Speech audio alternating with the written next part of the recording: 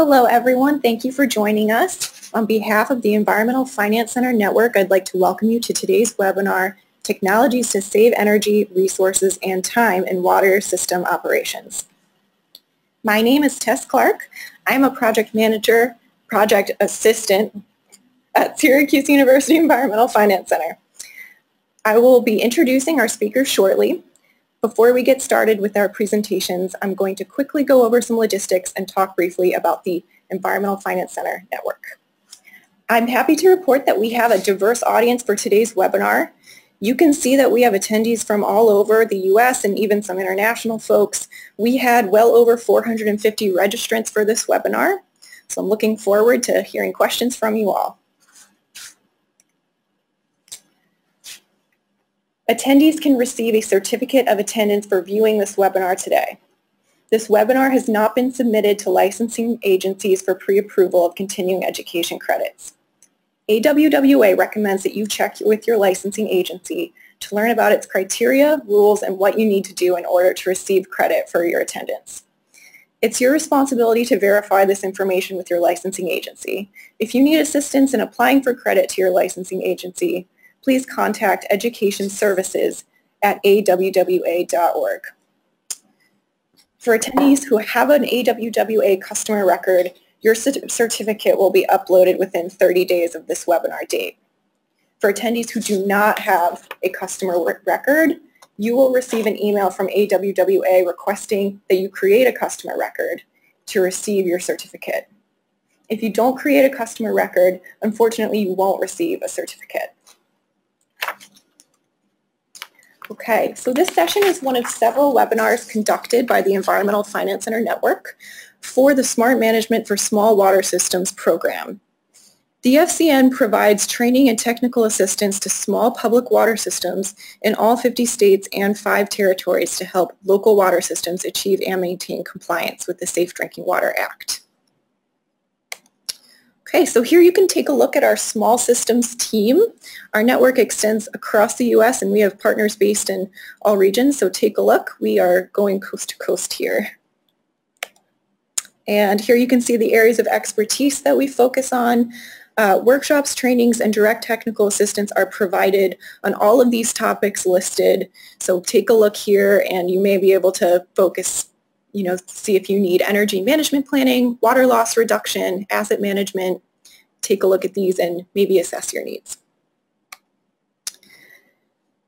Okay, the EFCN also has a small systems blog. You can learn more about water finance and management through this blog. Blog posts feature lessons learned from our trainings, descriptions of available tools, and small system success stories. You will also have the opportunity to subscribe to the blog at the end of the webinar. Okay, in addition to the workshops, technical assistance, and webinars, as part of this program, we are also creating a table that lists the major funding sources for drinking water infrastructure projects for each state and territory. Here's how you access those tables. On the EFCN homepage, go to the Resources tab and then click on the Funding Sources by State, as you can see in the top right here. This is going to take you to the map of the country, and if you click on the state you're interested in, you're going to see that a PDF table of the relevant funding sources for drinking water infrastructure for that state can pop up. The table looks like the image on the left of the slide. For each funding program, it's going to include the name of the program, a short description, and contact information for someone who works there. Right, before I turn the presentation over to our experts today, I have 2 quick polling questions for you. So I'm going to launch those now and just take a moment to think about your response. Okay, so this question is, what kind of water and/or sewer utility do you represent? Read those choices carefully and select the one that makes sense for you. I'm going to keep this open for just a little while, and I will let you know when I'm about to close it. Okay, I'm going to close this poll in just a few seconds. 3, 2, 1. All right, and I'm going to share those results with you all. Great, it looks like we have a really diverse group today. So we have 6% of the for-profit water systems. We have a lot of local government, municipal water systems, and some cooperative associations and not-for-profits. And also some folks that aren't water systems today. Great, so moving on to our second polling question. I'm going to launch this poll for you now. What size water and sewer system does your utility operate? And think of this in terms of the number of people served. So select the option there that makes the most sense for you. You can choose from very small through very large, or if you are not a water system, that is the choice that you need to select there. Okay, I'm going to keep this open for just a few more seconds. Let you finish selecting your response. I'm closing this poll in about 3, 2, 1. All right, I'm going to share the results. It looks like we have a really decent distribution here, actually fairly even, except for our folks that aren't a water system are the majority, but quite a few sizes here. All right, and now I'm going to turn the presentation over to our presenters. Today we have Nick Willis, who is a program manager at Environmental Finance Center at Wichita State University, and also Don Nall, who's the program manager at Southwest Environmental Finance Center.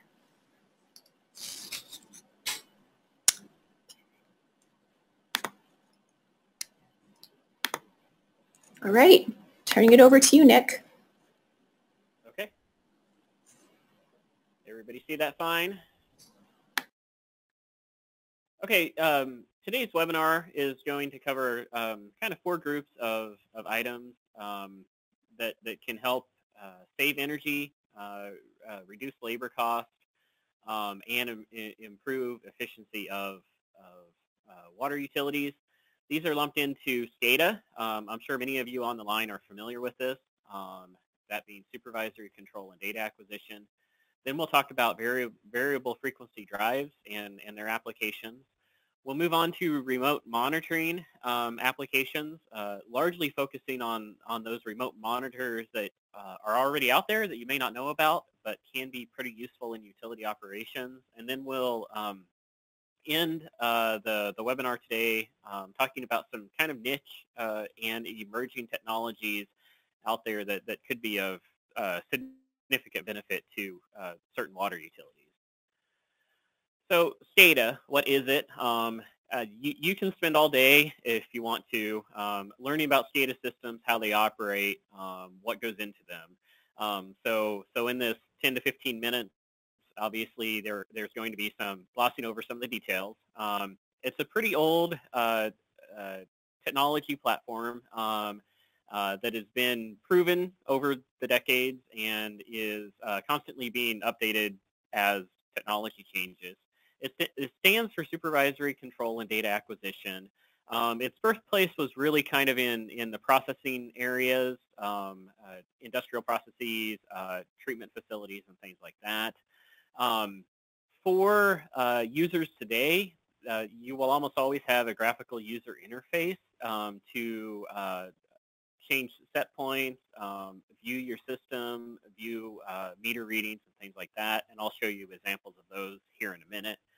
SCADA can be a system that is implemented in a single facility, a local plant, or it can be remotely implemented. So for water and wastewater utilities, you often have assets that are spread out over several miles.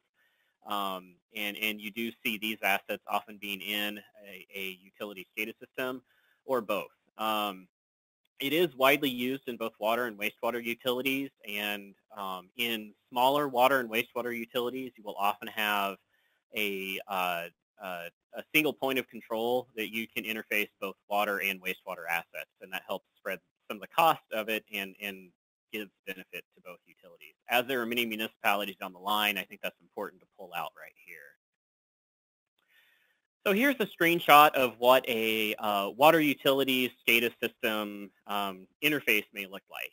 If you look up at the upper left, you will see that information about the operations of a raw water intake system. So this is going from the source of supply, and then if you go all the way to the bottom right, this is the distribution, water distribution system, pumping, and then also the tower on the upper right.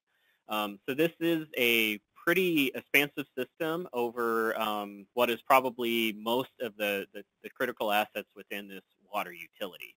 Some things to pull out here is that it is a graphical interface. Obviously, things are not to scale. But within each of these items, these pictures on here, you're generally able to click on them and find more information about the status of it, how many hours it's been operating, how many gallons it has flowed, and depending on the system, relevant information to operational points. You will also see that there's numerous readouts throughout this. So again, going at the very upper left, TURB is an abbreviation for turbidity. That's very important in surface water treatment. pH, likewise as well, when you're doing water treatment, pH can drastically change things if it's out of range. And then flow rates. Obviously, the amount of water incoming and leaving your plant is an important thing to know. You'll follow the water on through. It goes through some processing, and then another critical asset, it goes into the filtering system. Again, we have online monitors for turbidity, and it's also keeping track of how frequently it's backwashed, which is an important way to maintain compliance with Safe Drinking Water Act. Going all the way to the bottom right again, you will see that there are 3 pumps that put water into the distribution system, and you have also an online chlorine monitor. These are pretty common in water treatment facilities, and this tells you real time what the chlorine is going into the distribution system. Another thing to pull out on this is that you see these gray boxes everywhere. And these gray boxes, going back to the bottom right, DIST-SETP is for distribution set points. So you can change how and when these 3 pumps come on, turn off, things like that, probably off of tower height if you were to go into the system, click on that button. So basically, all of these set points allow you to automate many of these treatment processes within the system. This slide is quite a bit different looking.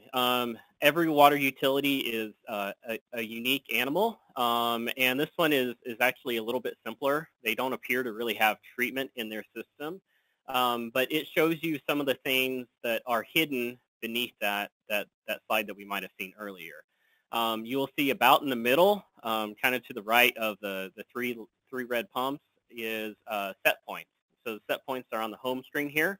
So the lead pump will turn on at once pressure system drops to 50 psi, and it will turn off at 52 psi. And then you'll see there are additional pumps that will come on if the pressure continues to drop.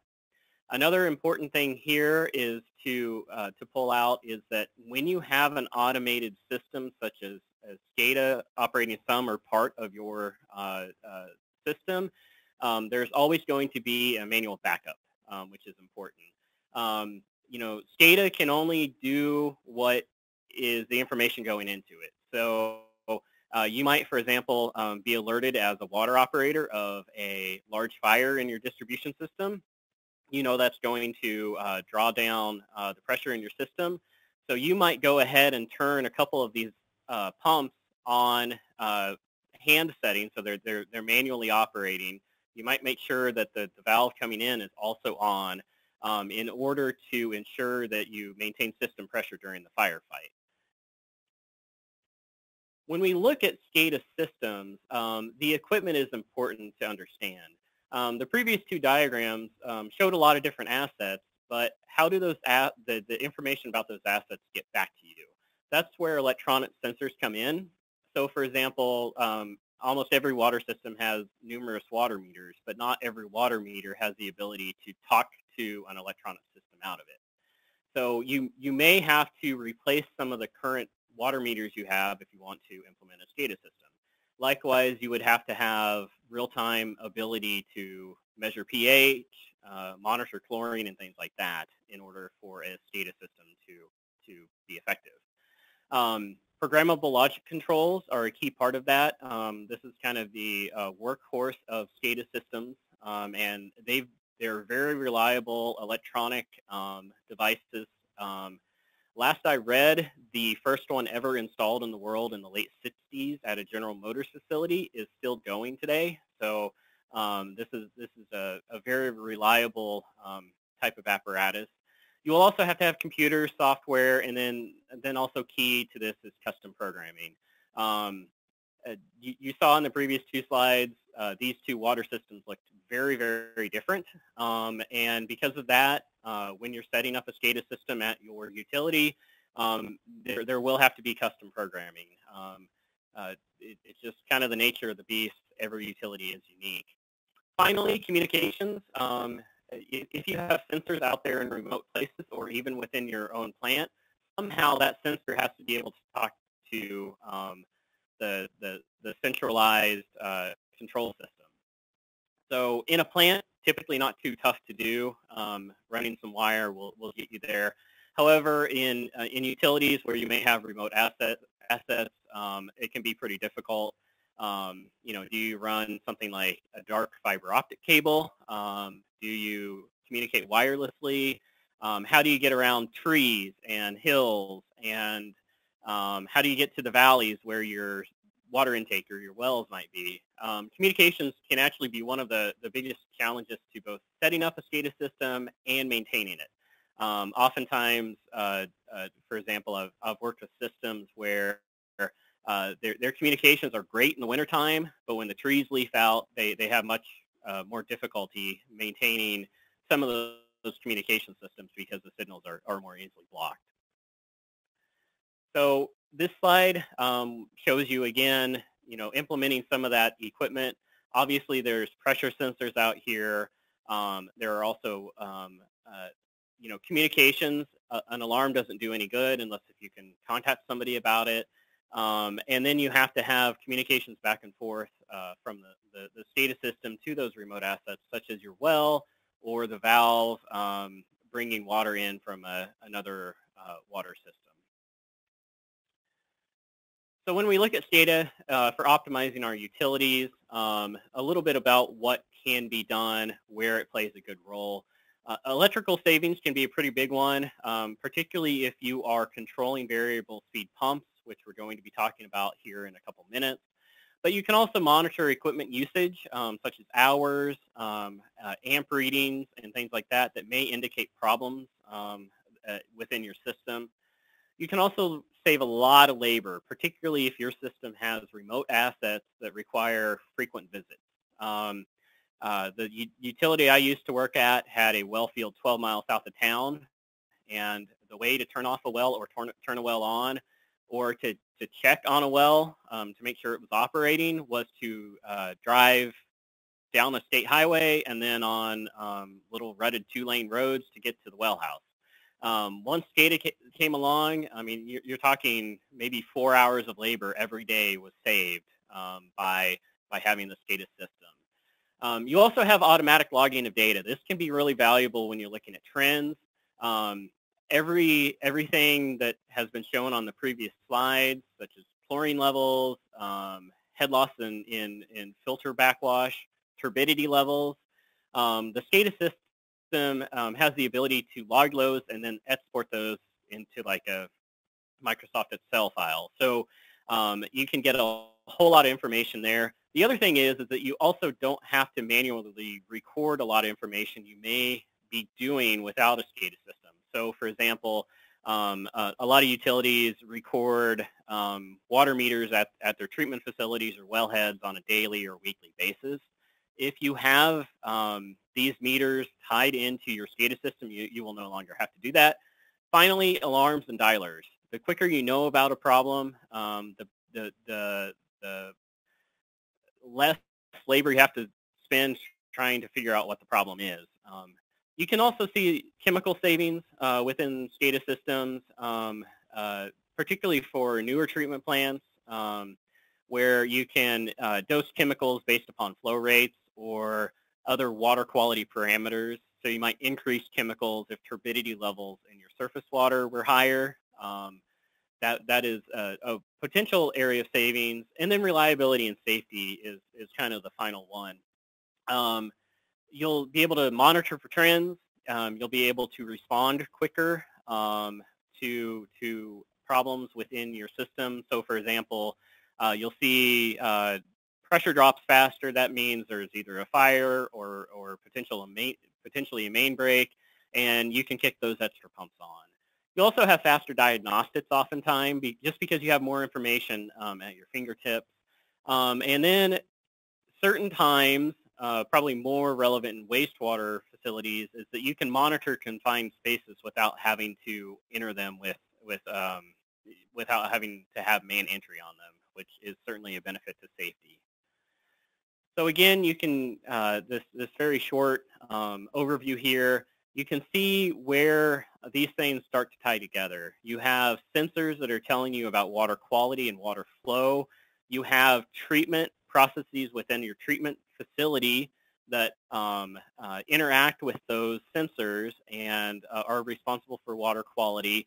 And then you can also monitor your distribution system, see what kind of customer usage you have, and ensure that at least some of the water quality goals of the Safe Drinking Water Act are being met. For example, turbidity and chlorine residual disinfection within this area.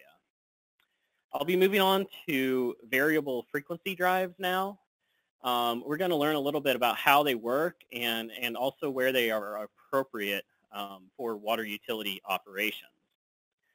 So what is a variable frequency drive? It's a device that adjusts the frequency of input electricity to vary motor speed. So in the United States, we operate on 60 hertz electricity. In Europe, it's typically 50 hertz. A motor will spin faster with a higher frequency. So the theory is if you can lower the frequency, you can lower the revolution speed of the motor. With this, you can have very high power savings if the speed of the motor can be dropped without sacrificing the performance. So if you're trying to pump water, for example, you're still able to pump water at enough pressure, would be the type of performance metric you'd be looking at. If you have very old motors in your system, just to note that you do have to have inverter rated motors in order to connect to VFD. Most newer motors are going to be inverter rated, particularly those of higher horsepower. Now I'm going to throw some equations at you. The idea behind variable frequency drives and centrifugal pumping systems, which is what most water pumping is that it's called the affinity law. The top equation here is that flow is proportional to speed. So basically you have a linear relationship. As you drop speed, you can predictably say the flow rate's going to drop as well. However, you go to the bottom here, power is proportional to the cube of shaft speed. Well, what does that mean?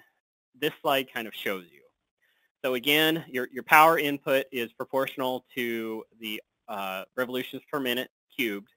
So let's go from 100% speed, where we're drawing 100% power on our electrical motor and it's connected to a centrifugal pump. We drop that to a 50% speed, which would be 30 hertz, which is actually pretty slow for most pumping applications. You would have a power demand would only be 13%. So you can see some of this. So even if you're only able to drop the speed of the motor by 10 to 20%, you can see savings of a quarter to a half of the power demand on your electric motor.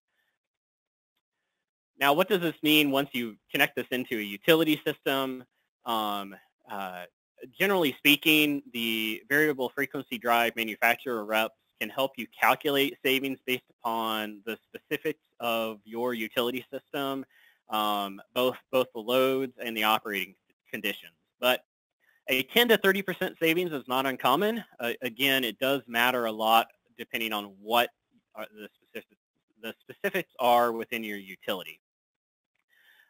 If you do have something like a throttling valve immediately following a water pump.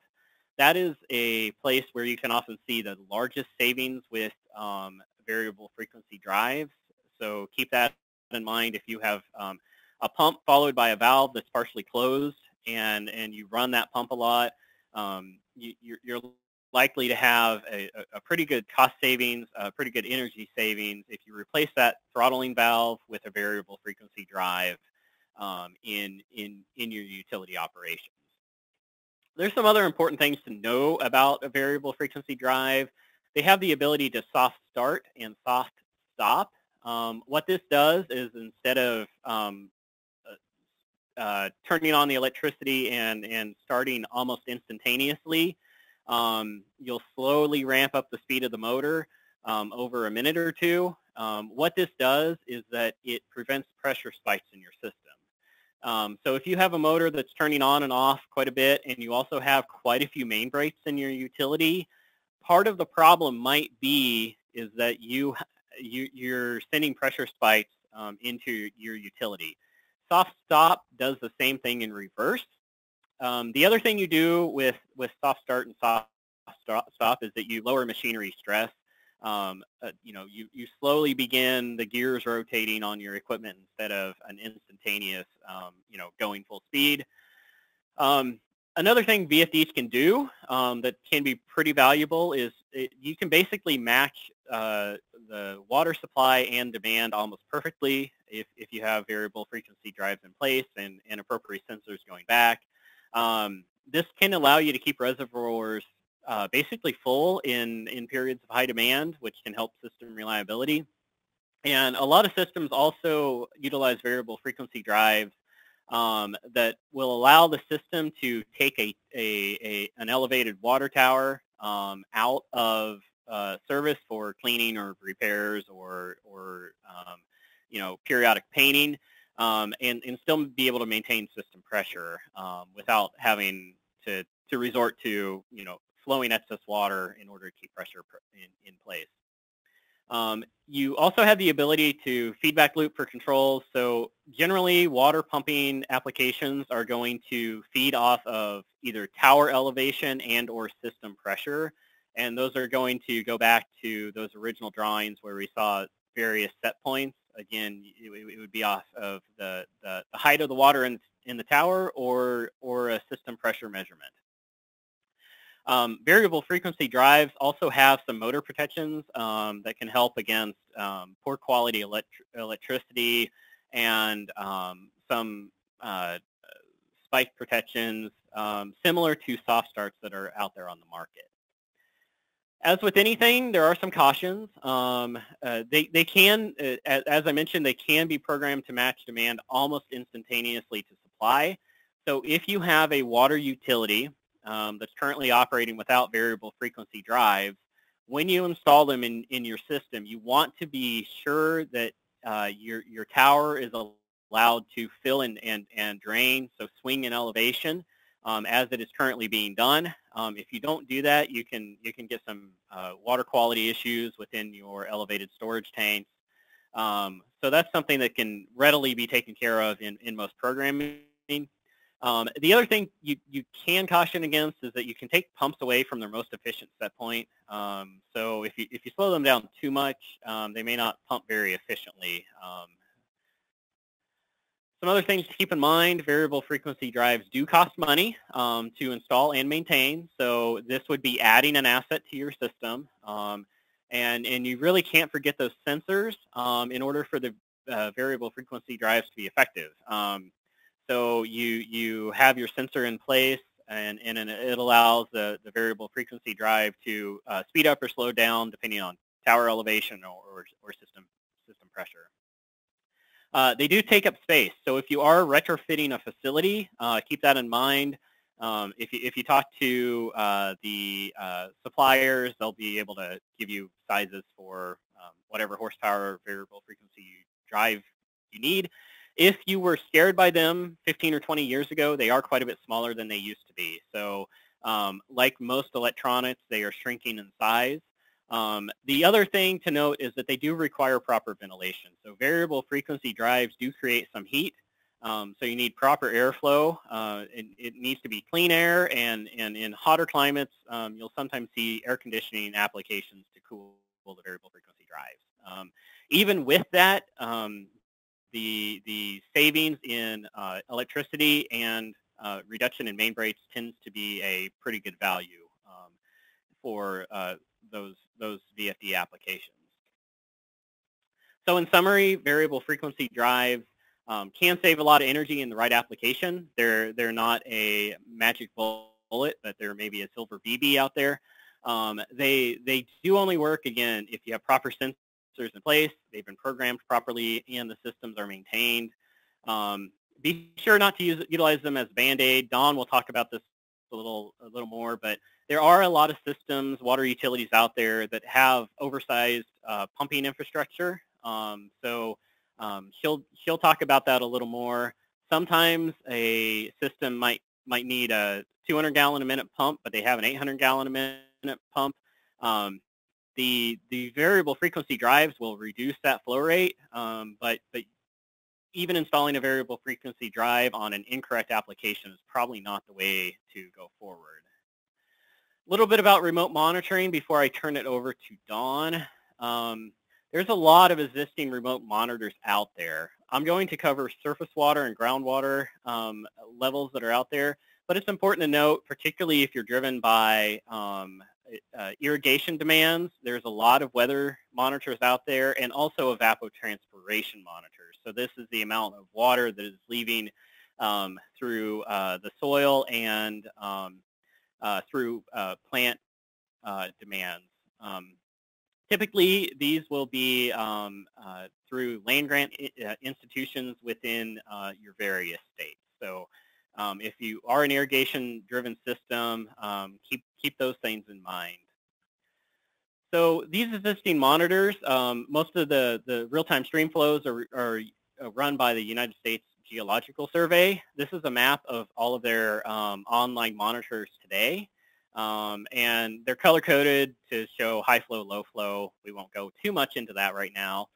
But I will pull up a specific monitor in Oklahoma.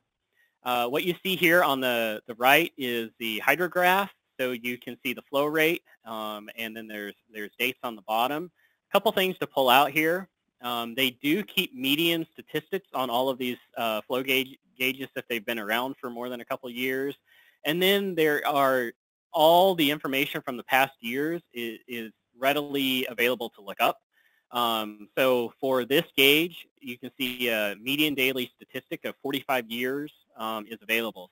So if you're looking at, how does my river intake fare during past flow rates of the river, this is a good place to go. The USGS also has a somewhat more limited groundwater monitoring system out there. These are two wells that I used to work with back when I was at a utility.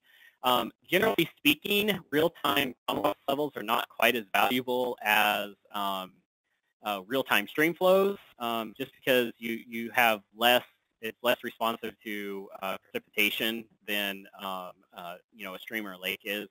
But these are out there, and they may be valuable to your system. Reservoir levels are kind of another key. This data tends to be a little harder to access. Some of it is hosted by different organizations. The Bureau of Land Management, Army Corps of Engineers, and USGS are good places to begin. But you may have reservoirs that are not federally involved. And at that point, you may need to go to the state park or a water office or an irrigation district that runs off of that reservoir and keeps track of elevation data. Certainly can be valuable particularly in periods of drought. Local groundwater monitoring may also be nearby you. This is from the Groundwater Management District north and west of Wichita. They have some real-time monitors, and they also do annual sampling of a numerous variety of wells within their district boundaries. The question you're going to have to ask after finding whether or not information is out there is whether that can be a proxy for your utility.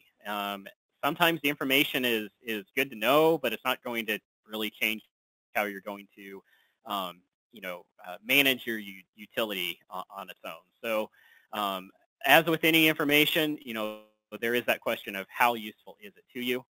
We'll move to utility-specific monitoring. Generally speaking, you're going to have a SCADA system, and the monitoring is going to go into the SCADA system. You can have monitors that don't feed into control systems. So basically, it's just information for you, but it doesn't, turn a pump on or backwash a filter or do anything like that. So some of the monitoring capacities that you can tie into your SCADA systems include electrical. So, what's going on with the electrical service at my assets. Water flow rates and volumes, very common. Pressure, as we talked, tank elevations, and then valve status. So whether a valve is turned on or turned off. On water level monitoring, where these may be implemented are elevated tanks, underground tanks, supply reservoirs, wells, individual treatment processes within a plant, or local streams that are not otherwise gauged. Water quality monitoring, the sensors are getting better out there, more reliable and cheaper. On the supply side, things like turbidity, temperature, pH, and conductivity are often quite valuable for treatment operations. And then in treatment or distribution, turbidity again, chlorine, pH, temperature, and then pressure. Pressure actually isn't a quality of water, but it is useful as a proxy for biological contamination or the security of your system from contaminants outside of your water pipes. Finally, talk a little bit about security. There's getting to be some really good tools out there that are internet connected cameras. You can pull them up on a smartphone. If you are a utility that's having issues with security at remote facilities, you might look into these. They tend to be pretty cheap and pretty good camera quality and relatively easy to implement. So I will now turn it over to Dawn as she is going to talk about niche and emerging technologies. Great, thanks, Nick. So as Nick said, we'll talk a little bit about some technologies that maybe could benefit your utility that you haven't heard about or are a little bit unfamiliar with. So we are going to touch on a few of these. So we're going to start with talking about storage tanks and how you can utilize your storage tanks to save energy. So if you'll go to the next slide, please. So when you're looking at your utility and the water that you pump, we want you to think about how often your pumps are turning on and turning off. Of course, pumps use a lot of energy, and there's a pie chart that shows that those pumps that we use at surface water plants to move that finished water are the biggest of those energy users, and they're typically pumping to a storage tank. So how often are they turning on and off? Because the energy that they use costs us a lot of money. Usually it's a significant portion of a water utility's budget for energy costs. And if you have frequent starting and stopping of your pumps, it adds wear and tear to your pump, but also to your pipes. So when you're looking at your system, how often are they turning on and off? And how are you using them to meet peak demand? Are you using the pumps to meet your peak, or are you using your storage tanks? So I've got a couple examples here on the next slide. So this is a system that has 40 million gallons of storage available. But if you look, they're only using about 1 million gallons of that stored water to meet the peak. They are ramping their pumps up to meet that peak demand. And they're actually almost overpowering their available storage. So they're seeing high pressure swings in their system. And as I mentioned, this can be hard on your pipes, on your fittings, on your pumps. So on the next slide, you can see how they've kind of overcome this problem. You make some changes to the operations. You reduce the amount of water that you're pumping. You pump at a more steady level instead of swinging up and down. So this reduces their energy use and saves them money. So you run those source pumps as constant as possible. It may not be a perfectly straight line, but as constant as possible. And then instead of using the pumps to meet their peak demand, they use more water in their storage tanks. So in this case, they had that 40 million gallons of storage available, and they used 10 million gallons of it during their peak time. This is good for lots of reasons. It's good for water quality, as Nick mentioned. If your tanks are being filled constantly, the water in the tanks can age, and this can cause for poor water quality in lots of ways. So in this case, you're turning over the stored water more frequently. Your pressure swings are reduced. You have energy savings because you're lowering the friction head, you're lowering the static head, and you're using your pumps less. And you have overall cost savings because you're reducing your energy and you're probably reducing your demand charges. So on this next slide, you can see how we solve the loading problem by using our storage tank like we would use a battery. So you've got some water that's always set aside for emergency, some water that's always set aside for fire, but the rest of the water in the storage tank should be used to help reduce the frequency of the pumping that you're doing. So on the next slide, you can see this comparison that if you have a larger pump and it's kicking on, runs for an hour, and it kicks on 7 times over a 2-day window, a 48-hour window, you can see what the cost to run that larger pump is, and you can see what the impact is on the tank levels in that blue line. So the tank fills up a little bit and drops a little bit, and fills up a little bit and drops a little bit every time that big pump kicks on. However, if you switch to a smaller pump, a lower flow rate, and it runs continuously, you can see the cost difference, and you can see that the tank never gets lower. The volume of the tank never gets lower than it did with the bigger pump. And in fact, it does fill up over the course of the 2-day window. So with this example, you would have to think about the availability to you of a smaller pump. So you may have to make a capital investment to buy a smaller pump or a jockey pump or possibly a VFD, if that makes sense, where you would still have need for the higher horsepower pump, the higher flow rates at certain times, but other times not. That would be an area that Nick talked about, that you would have to kind of investigate what is most beneficial, to have 2 separate pumps or 1 pump on a VFD. But chances are that the cost savings would likely pay for the adjustments that you would have to make in the capital investment in a relatively short amount of time. And again, you have opportunity to decrease your demand charges if you go to a smaller horsepower pump, especially if you look at how you exercise the pumps. You exercise the pumps at the same time that you exercise generators, then you can get rid of demand charges altogether sometimes. So there's chances there to save money in other ways with the smaller pump as well. So on the next slide, we just point out how to detect some of these issues. If your pump is turning on and off relatively frequently, you know you have oversized facilities. The pump was maybe designed for full build-out growth in 10 years, but you're not there yet, so you know that the facility is oversized. Or you see very little fluctuation in your storage tank. Maybe you're only operating in the top couple of feet, and you could operate in the top 5 feet or 6 feet instead. Or if you've had any hydraulic modeling done, it can tell you that you should be using your storage tank more as a battery. So whenever you look at how to overcome these issues or resolve these issues, use your storage tanks. Keep your source pumps the flow as constant as possible, and maybe make some modifications to add that jockey pump or smaller pump to your system.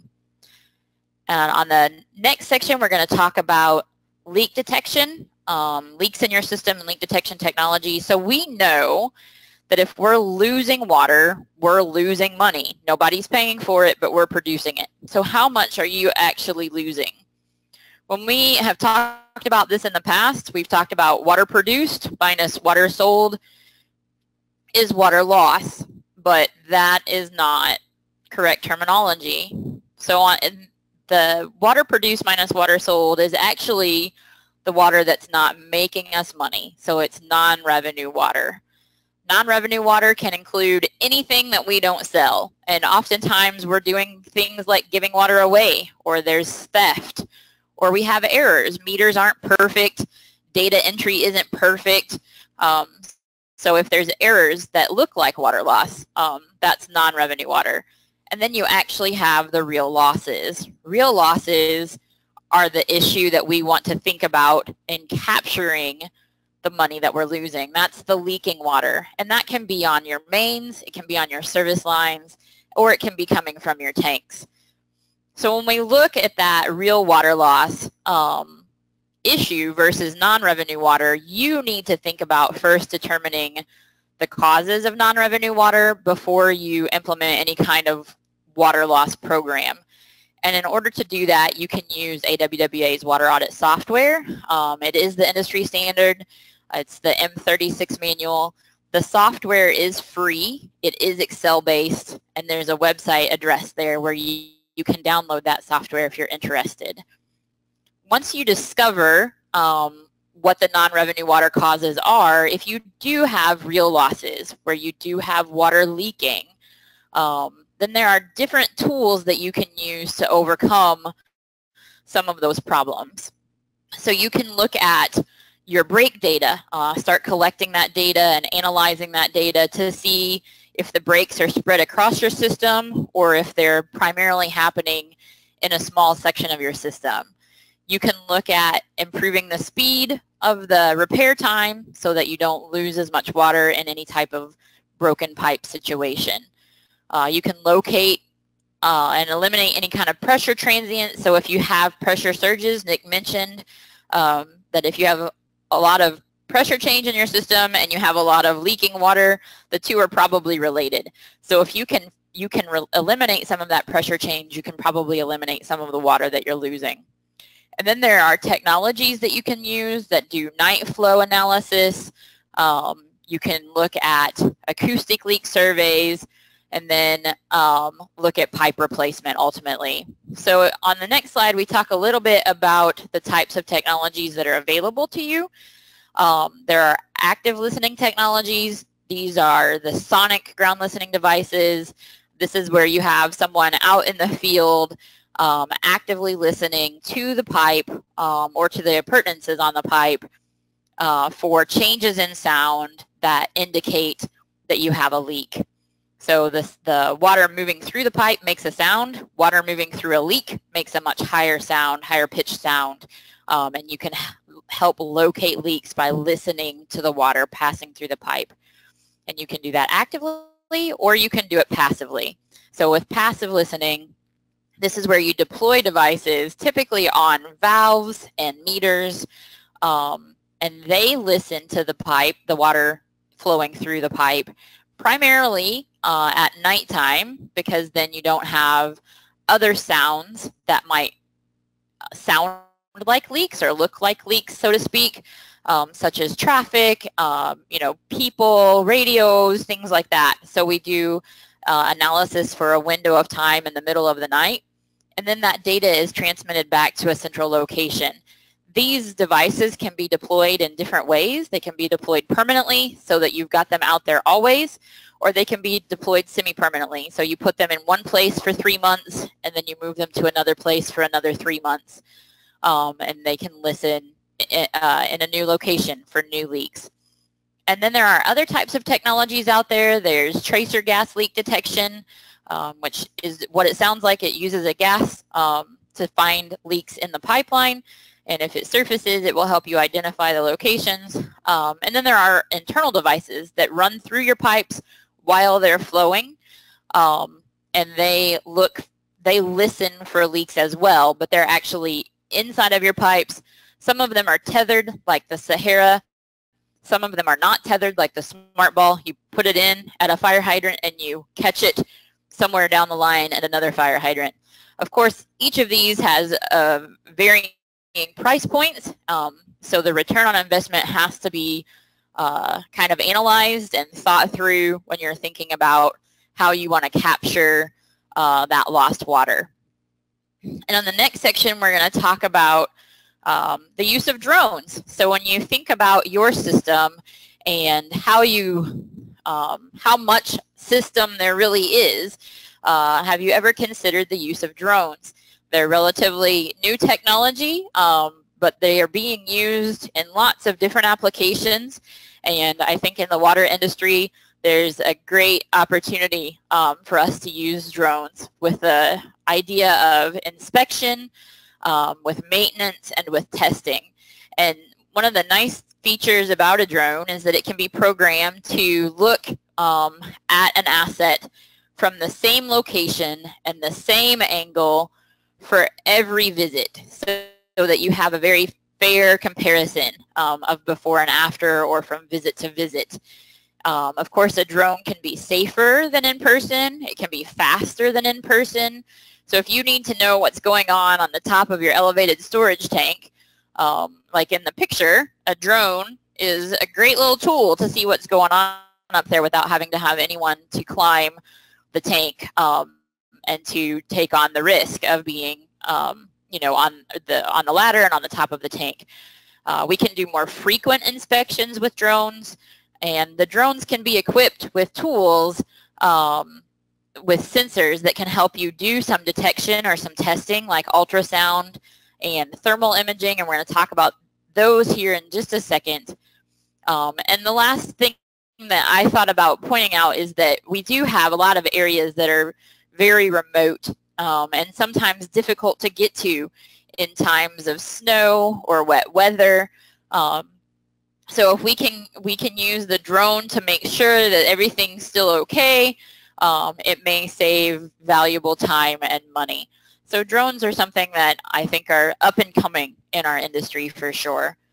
And then the next technology that we want to talk about is condition monitoring.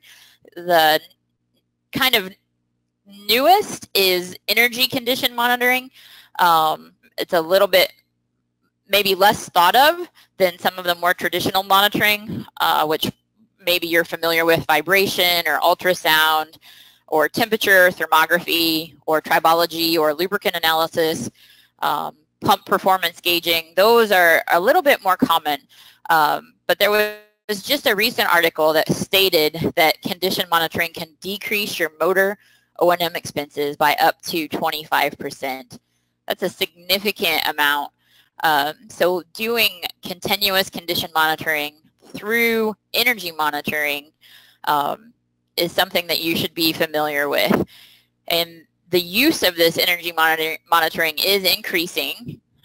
It's an affordable method of monitoring, and it can detect any type of electrical damage. So you have that opportunity to intervene before the asset is flying apart, like in the picture there.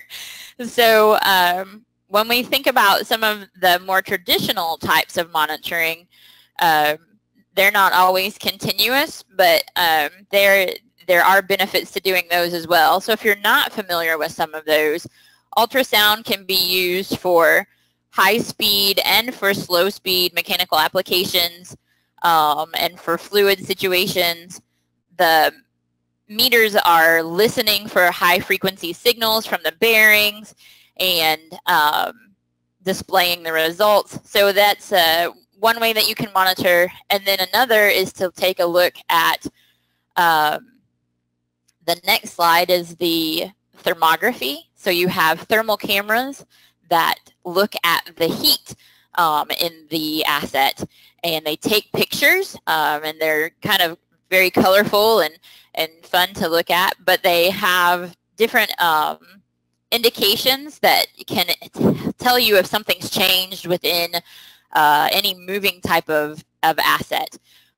So for preventative maintenance, thermal images can be taken over time and compared, and the technology is becoming more and more affordable.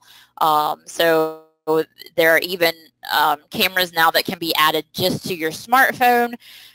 So and those little handheld units now, it's a lot more affordable than it was in even just recent years.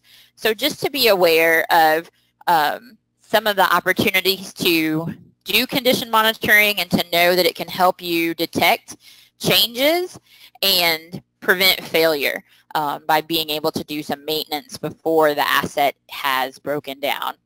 So that's the end of the discussion on the different types of technologies that are up and coming. And we will open it to question and answers now. We've had some questions come in, so we'll address those. And if you have not submitted yours yet, please feel free to do so.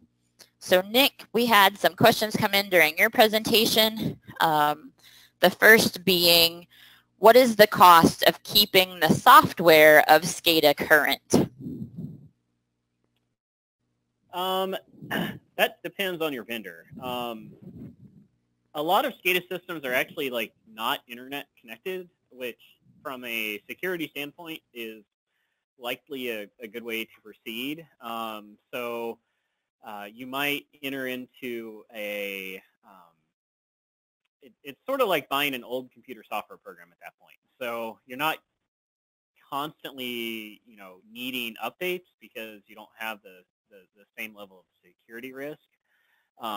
So you might end up actually just buying the software once, and then oftentimes if something goes awry, you would have more likely than not the installer of the system come back and reprogram or diagnose some of the issues. That is something that oftentimes people are fairly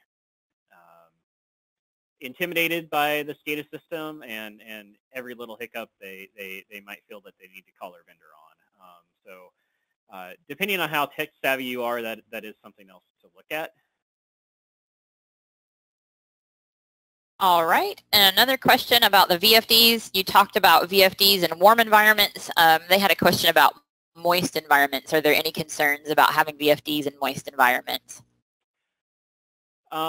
Yes, particularly if you're at like a water treatment plant where you'd also likely have chlorine. That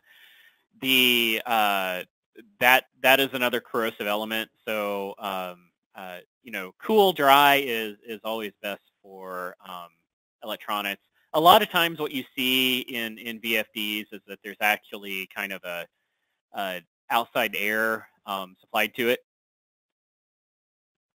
So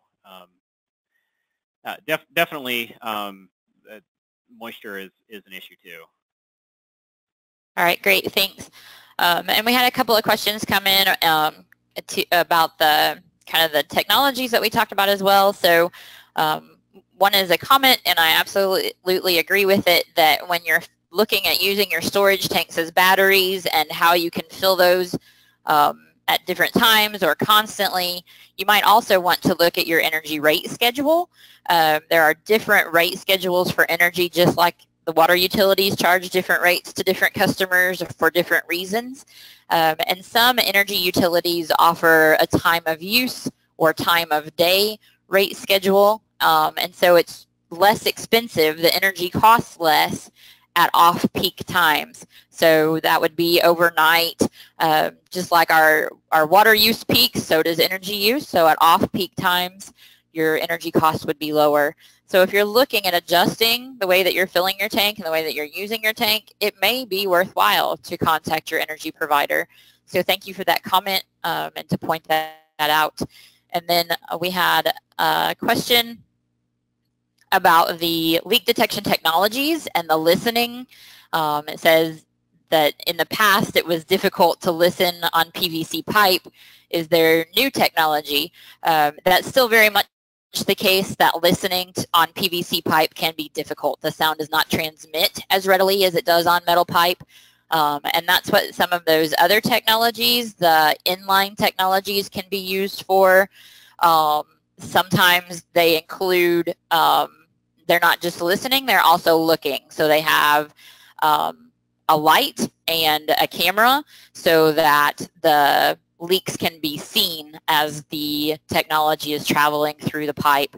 Of course, as I mentioned, there are costs associated with that, so you have to kind of weigh the advantages and disadvantages of identifying those leaks depending on how leaky your system is, so, and maybe how reliable your source is and those kinds of things.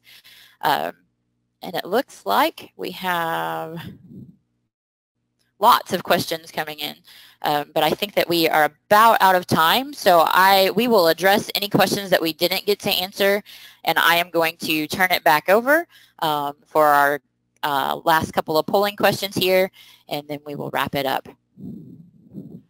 Okay, great. Yes, we just have 2 polling questions. I'm going to launch those now because we're running out of time. The first is, would you like to subscribe to our Environmental Finance Center blog? And just select your preference there. If you are unable to answer the question, you can always do so on our website. Okay, and the polling is in process. And I will close the poll now. All right, our second polling question and the last one for today. We are launching that. Are you interested in receiving in-depth technical assistance for your small water system? You can let us know.